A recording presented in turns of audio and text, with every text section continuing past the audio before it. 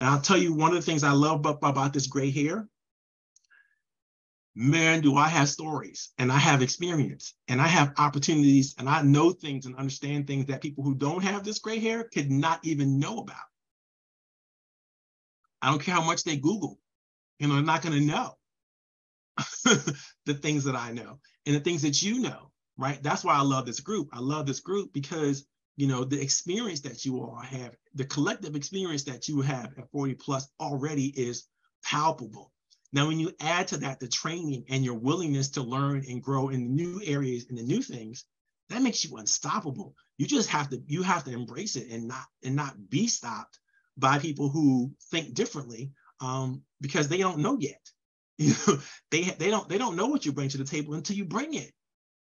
So stop holding it back. Don't feel guilty about your talent and your abilities, because the more you hide.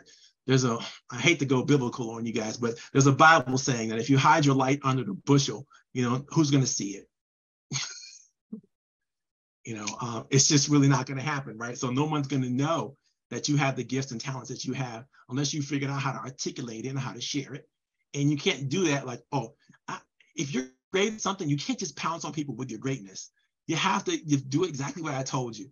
Find out where they are first, pay attention to them where they are first. And then over a period of it doesn't take a long time, but you have to take those steps. You can take those steps in 15 seconds. You can take those steps in 4 years, but you have to take those steps and keep taking those steps 1 through 3 over and over again in order to build the kind of relationships that you want to be able to get, because you're not going to be able to sustain relationships that are built on just transaction.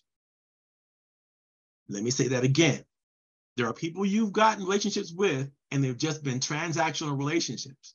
And they're not going to go forward and be anything more than that if you don't do the steps that I just mentioned.